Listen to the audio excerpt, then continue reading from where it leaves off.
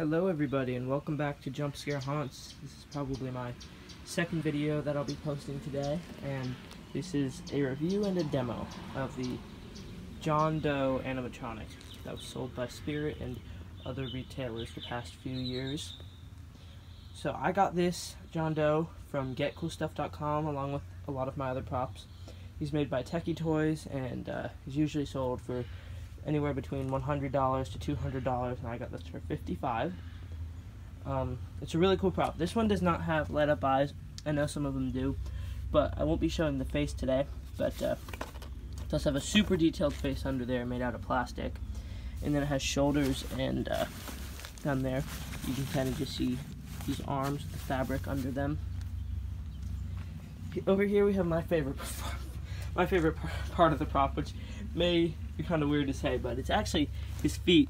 The reason it's not, I don't have a foot fetish. It's the feet are very detailed. There's not much detail on this prop overall, but they really made it really cool with the feet. You can see the actual texture of skin on there, and they do have like a tiny bit of blood just to add some super cool details on there. So that's really cool. They do come off from the legs. It's just a pole. You can hang him upside down, whatever you want to do with him. And on his toe he has that customizable tag, which I may or may not customize for my haunt. I might not even use this prop for my haunt, but he is super cool. So without further ado, I'm gonna just turn him on. I do have a brick right here so that you can't, doesn't really fall forward, but let me put it in.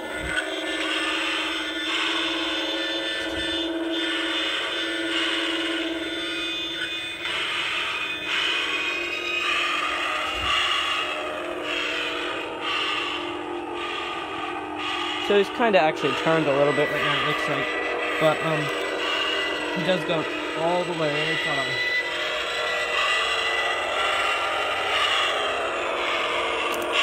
His feet would be more over there. And yeah, the fabric isn't exactly the loud position right now.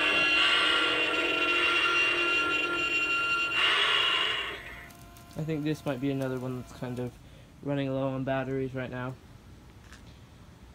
But he does not really have a motion sensor on him, to my knowledge, so he's just kind of touch activated.